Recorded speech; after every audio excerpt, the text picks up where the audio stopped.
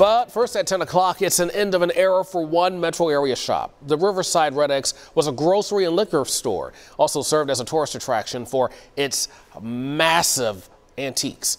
KSHP 41 News reporter Caroline Hogan shares the voice of the person behind the decision to sell. At the new Red X in Riverside, you can still see a lot of Ed Young's antiques that he's been collecting throughout the years. But a lot of people remember when you could see all of them here, but now everything's got to go. It's to the point, there's just so much. Zeke Young is auctioning off his father's collection. The way his collecting started, he got Mom an anniversary gift of a bell, and then it just expanded from there. The bells are a big part of the auction, but there's also bronze statues, crystal, and unique pieces of Kansas City history. This was in Fairyland Park. There was an amusement park in Kansas City. That was like on the top of trash cans. Like the dining room set. It was from the R.A. Long mansion of the Longview Farm.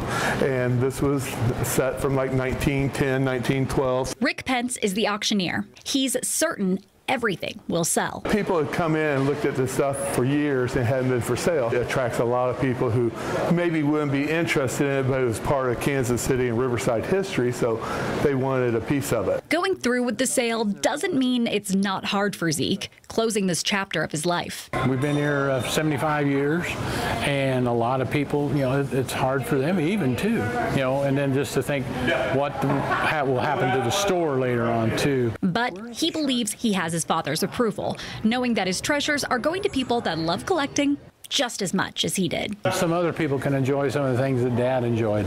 Caroline Hogan, KSHP 41 News.